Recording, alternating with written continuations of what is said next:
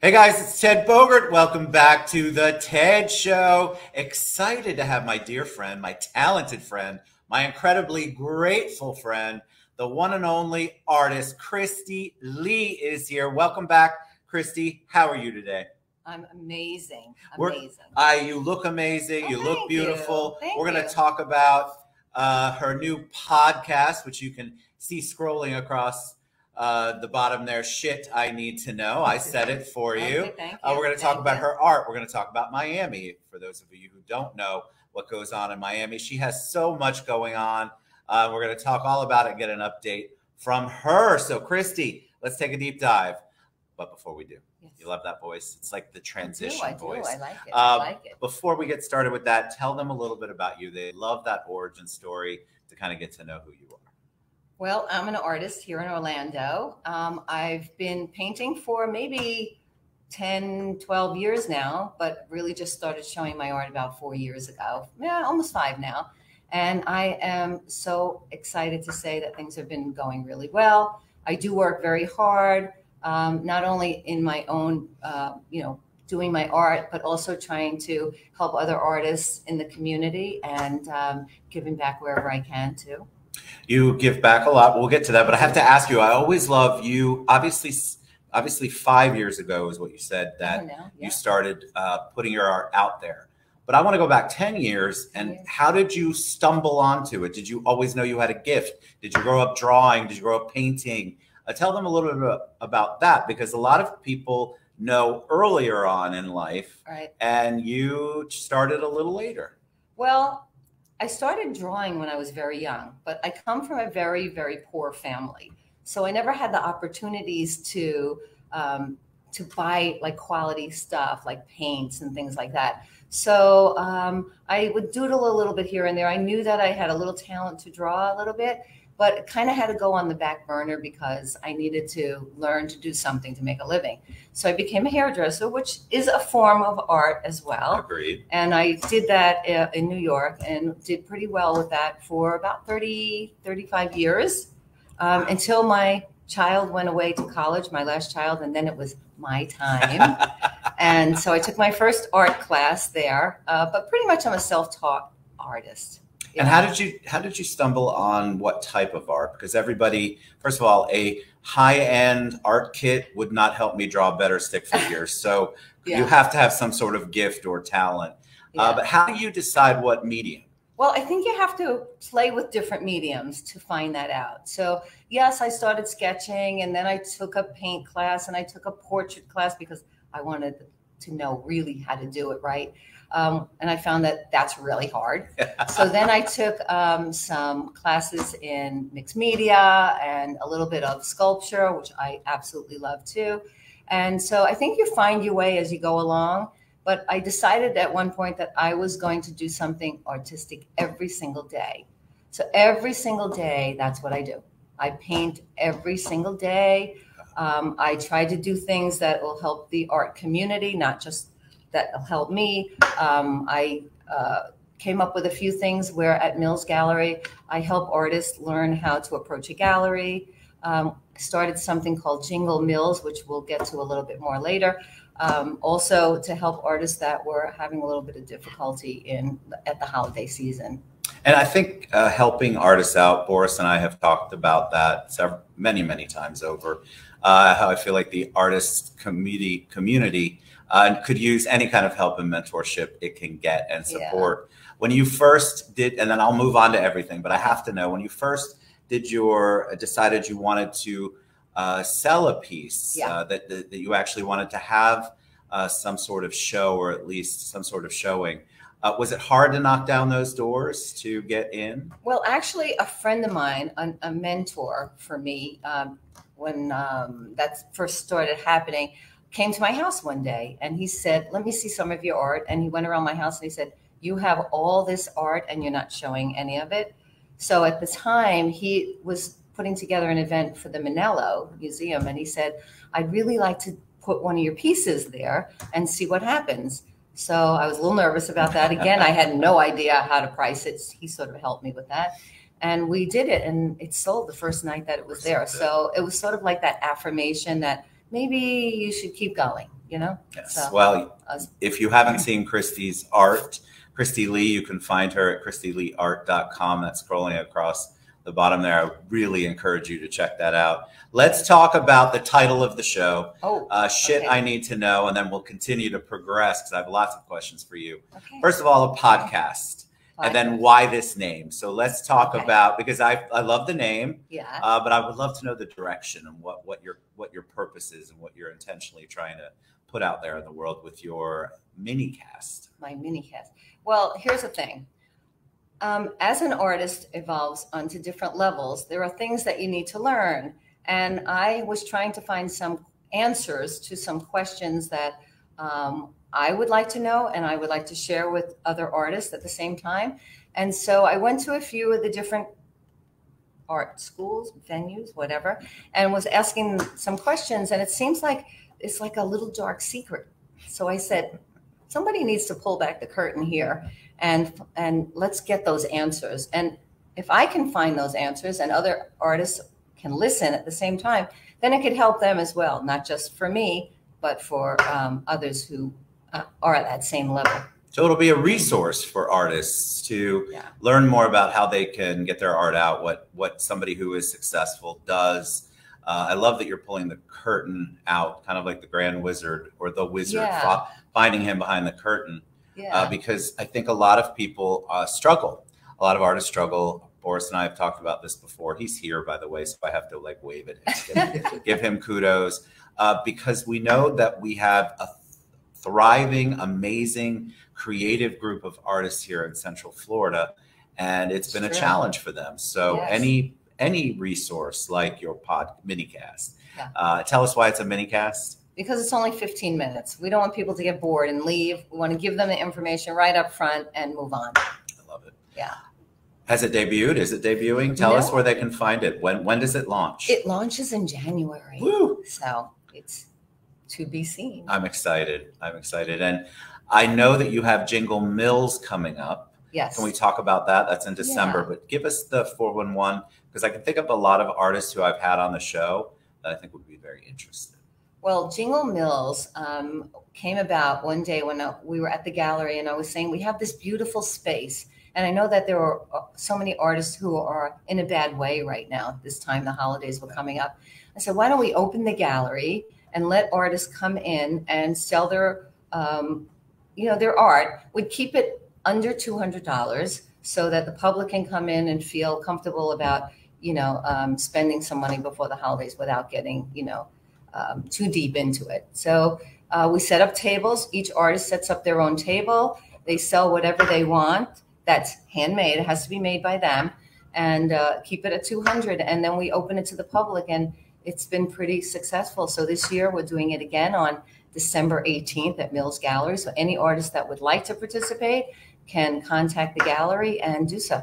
And the public can come out, and you want them to. You want them to look at the art, learn about the artist, and buy pieces, buy something. Pieces, help local artists this time of year. Yeah. There's a lot of what you do, and then obviously I want to talk about Miami, but you do so much in the community. I know this for a fact because I know you and I've seen your work and I follow what you do.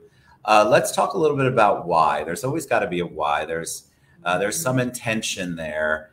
You definitely kind of joked that you're earlier before we went live that you're ungrateful, but actually the honest to God truth is that you're one of the most grateful people I know.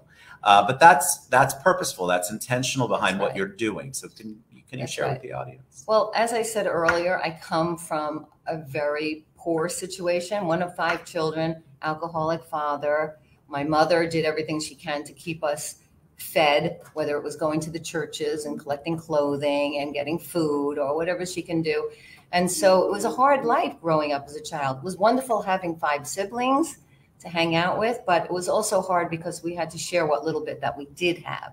So I always said that when things got better for me, that I would always remember where I came from. And so it's important to me that I do, I get so many good things come to myself. So how can I not share with others, Agreed.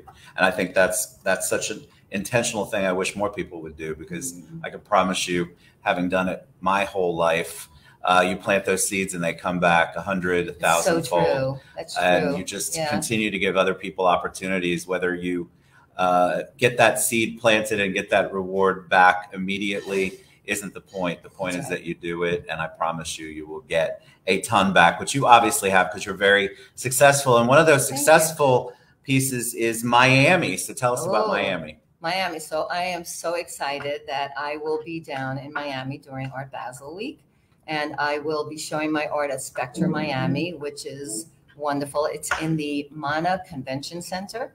It's the first week of December, and I am so honored to have been accepted to be in the show. So Art Basel is not in person.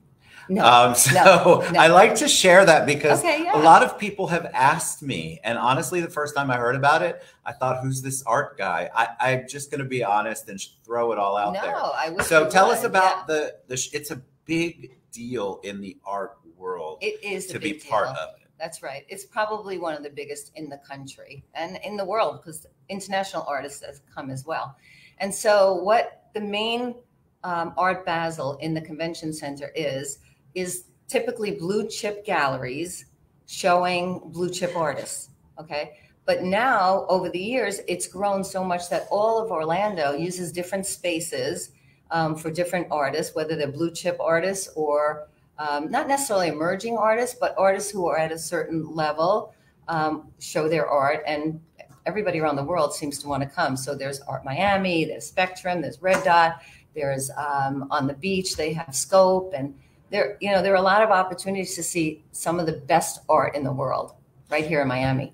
Is it difficult to choose which one of your babies, which is what I refer to as your art, to be in the show? It all depends on your space. If you have a larger space, then you can share it with a lot more of your babies. But if you have a small space, then of course you have to pick what you feel is the strongest piece, because you want to show yourself in the best light.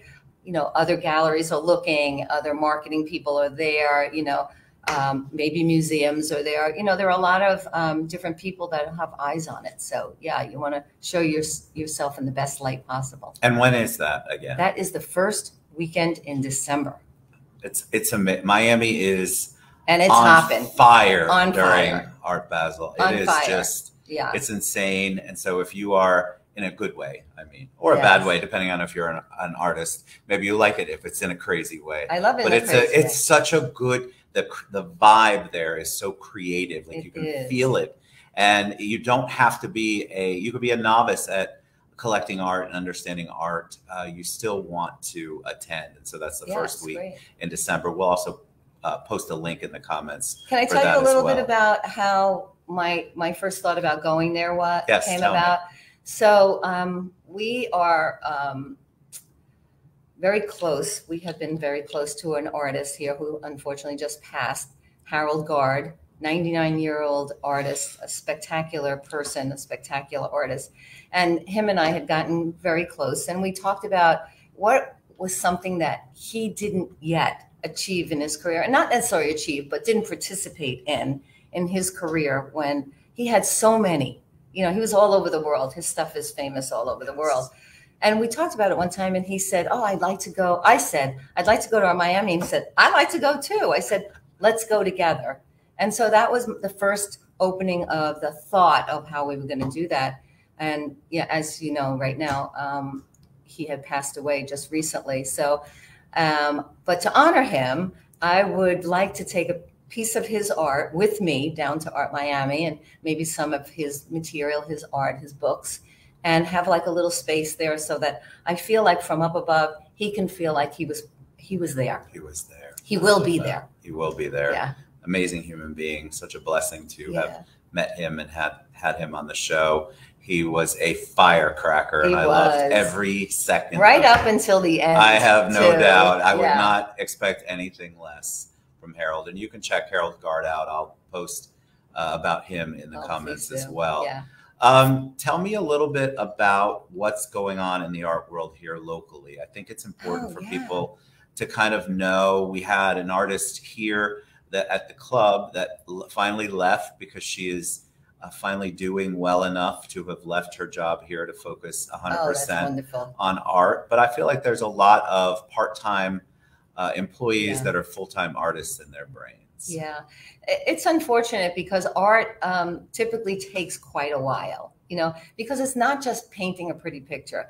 There's marketing, you know, there's getting on your, you know, getting out your door and showing your art to other people, whether it's art festivals or art galleries or museums, if that were your, you know, your opportunity. But in Orlando itself, we have so many talented artists. Yeah. I mean, the list just goes on and on.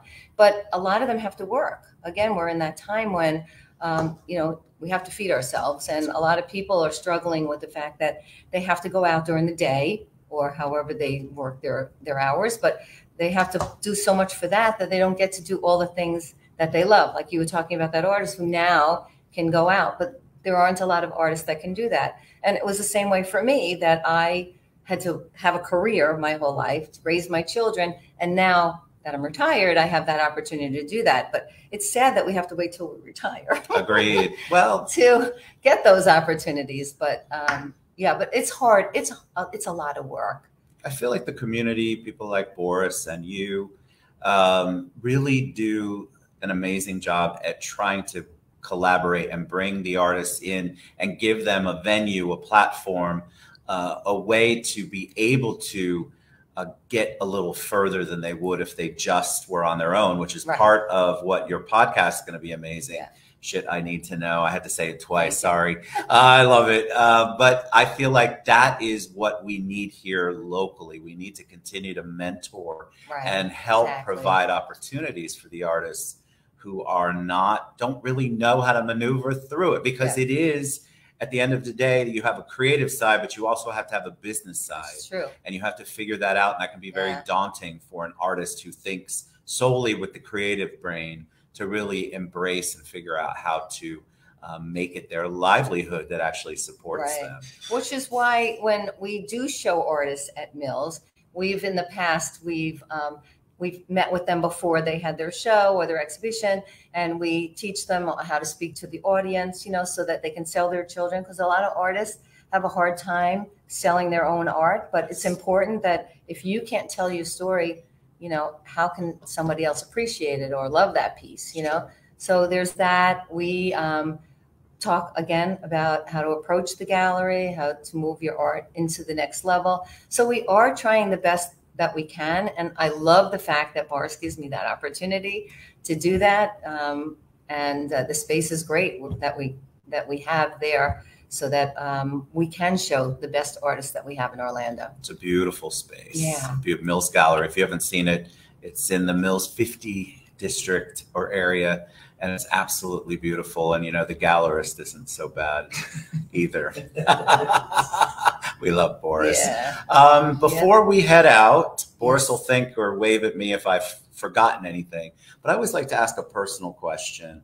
I won't put you too on the spot, but Okay. Thinking about the art world and the things that you've been through, and because you're a grateful person, when I say the word hero to you, who's the first person that comes to mind? Well, right now that would be Harold Garde Tell for why. me. And that's because, you know, even up until the end of his life, art was so important to him, and the artist, not just the art. Many times we went to his home and he shared so much information and so much of his talent with myself and many other artists who got that opportunity to do that. But up until the end, I mean, this guy was doing his own podcast. You know, Amazing. He would talk to young artists. He'd ask them questions. He'd offer himself up in so many situations. And I just thought, wow, I want to be just like him. Exactly. Yeah.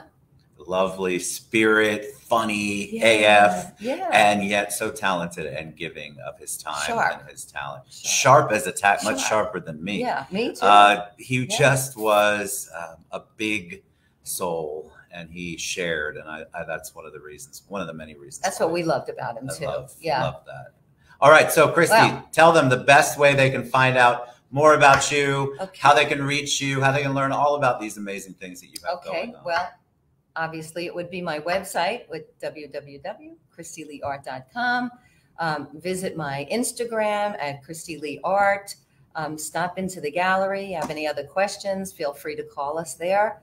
And look for us for Shit I Need to Know in January. Yeah. I just want to say it over and over again. Must be my mood. Shit I Need to Know.